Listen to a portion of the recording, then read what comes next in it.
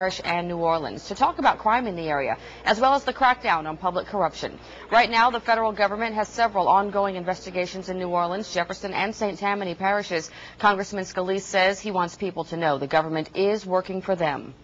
Well, clearly we still have problems with crime and corruption, but I think what's been most important over the last few years since Katrina is that people have gotten a lot more involved in calling in these tip lines, blowing the whistle, and helping root out crime and corruption in the neighborhoods. Oh, it's always important to have meetings like this. I mean, first of all, we're grateful to the Congressman for inviting us to be part of this.